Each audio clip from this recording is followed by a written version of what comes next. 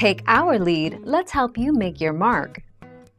Our goal is your satisfaction. Let us show you the way. For the reverse stalling condition, check the idle air control valve and see if it's plugged up. If the fluid is full, then the pressure control valve in the power steering is not releasing, causing the pump to load up, making the engine stall. Try turning the vehicle with the engine running and at a stopped location.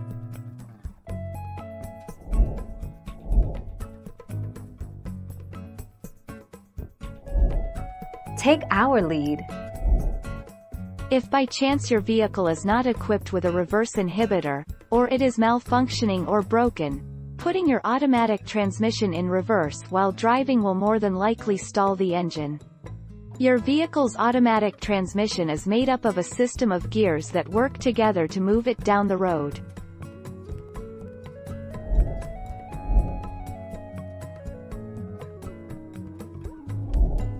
Take our lead. If your car stalls when stopped, it could be air-related, fuel-related, or ignition-related. Incorrect air readings could result in your car stalling. It will usually fire right back up though. If there's not enough fuel pressure from the fuel pump or from a blocked fuel filter, your car might stall at idle.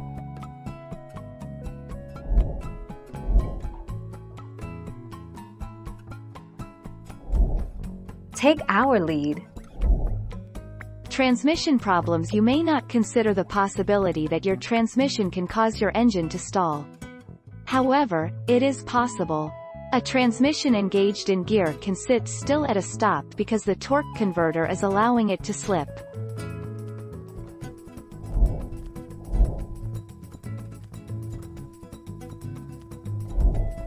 Take our lead. The primary cause is overfilling the non-vented fuel tank. Stop pumping gas into the tank when the nozzle first clicks off. Don't try to squeeze every last drop of fuel into the tank. A mechanic will need to inspect the charcoal canister for fuel contamination. Thank you for watching. Please subscribe and hit the bell notification.